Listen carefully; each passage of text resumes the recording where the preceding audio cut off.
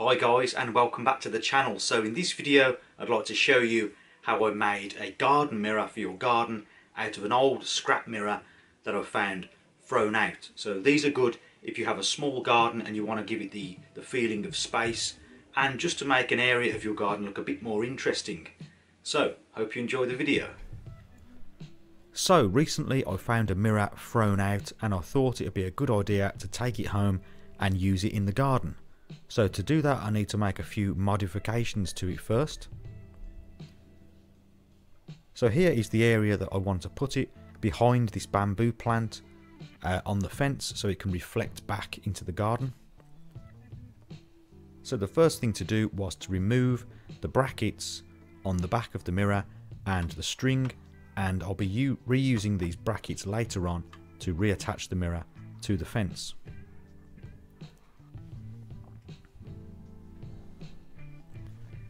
So then I needed to remove all of the staples holding the wooden back panel on. This back panel is made of particle board which would swell up outdoors, so I need to replace it with some plywood.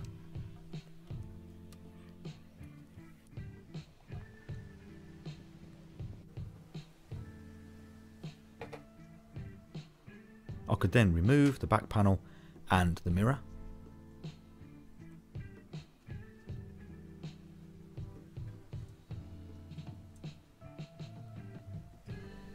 And then to add some protection to the pine frame, I coated it with several coats of grey fence stain.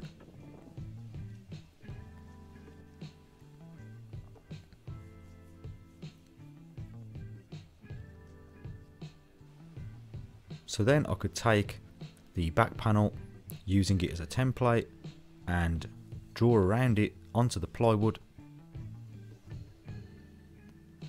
And then I could cut the back panel out with a jigsaw.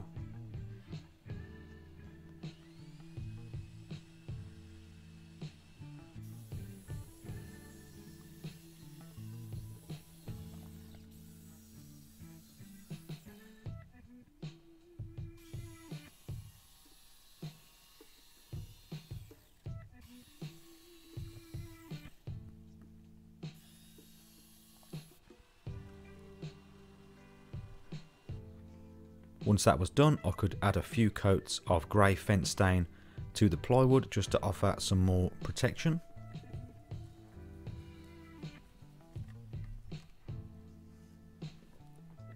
So I had this piece of black thin scrap plastic, and I want to use this and cut it into some strips on the table saw to add the effect of leaded windows, because I want the mirror to look more like a window.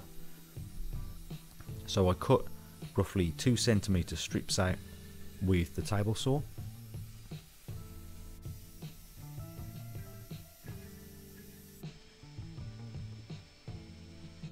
And then just taking a utility knife, I removed any rough edges.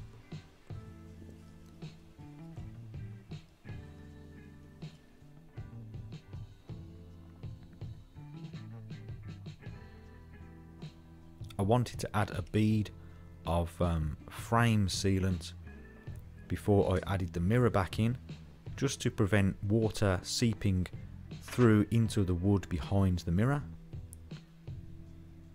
I then added another bead on top of the mirror to seal it at the back too,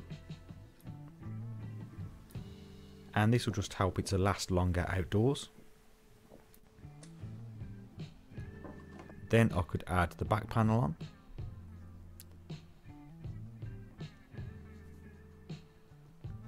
So to secure it, I'm going to use some panel pins and hammer them in and then bend them over.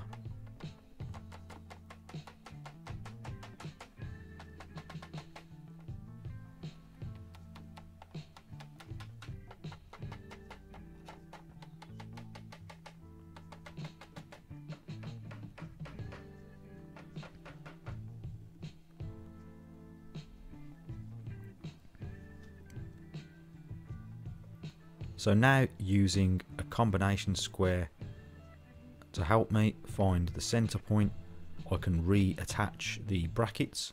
First I drilled a small pilot hole and then added a screw.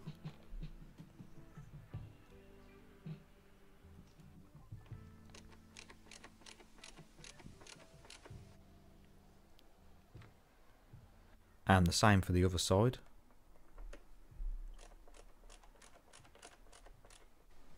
So I could then flip the mirror over and begin to add the leading effect strips. So I'm offering up a long piece here and I'm going to mark it. Then I can cut it to size. This will be the horizontal piece. Then I could find the center point with a ruler and mark that up.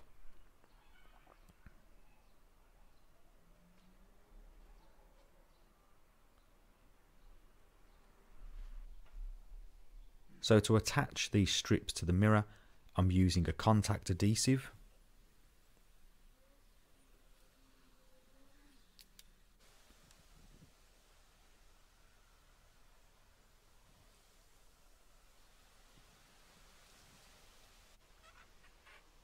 Then I just needed to give it a nice firm push down. Now I wanted to work on the vertical pieces. Again, offering them up and making a mark. Then cutting them down to size. Here I'm using a bench hook. And again adding more contact adhesive.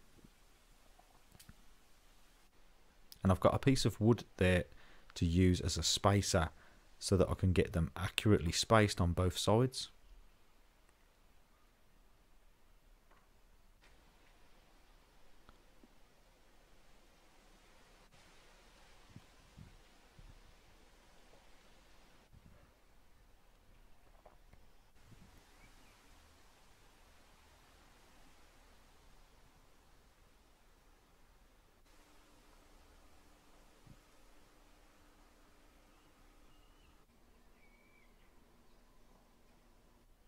Then I added a bit of weight just to help it all to bed in. Once it was dry, I could just remove the excess bits of dried contact adhesive.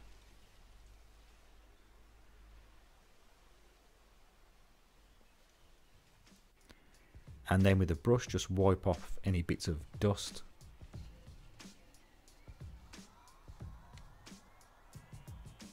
Then I could attach it to the fence. So I'm just using a screw on either side and drilling a quick pilot hole.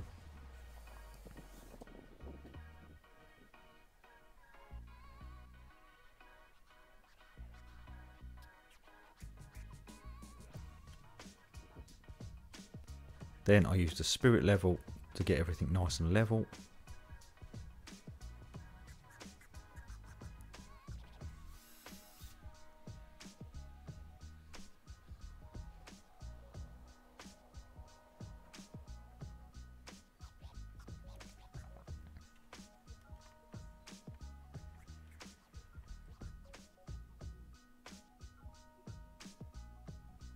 And that was the mirror, all finished.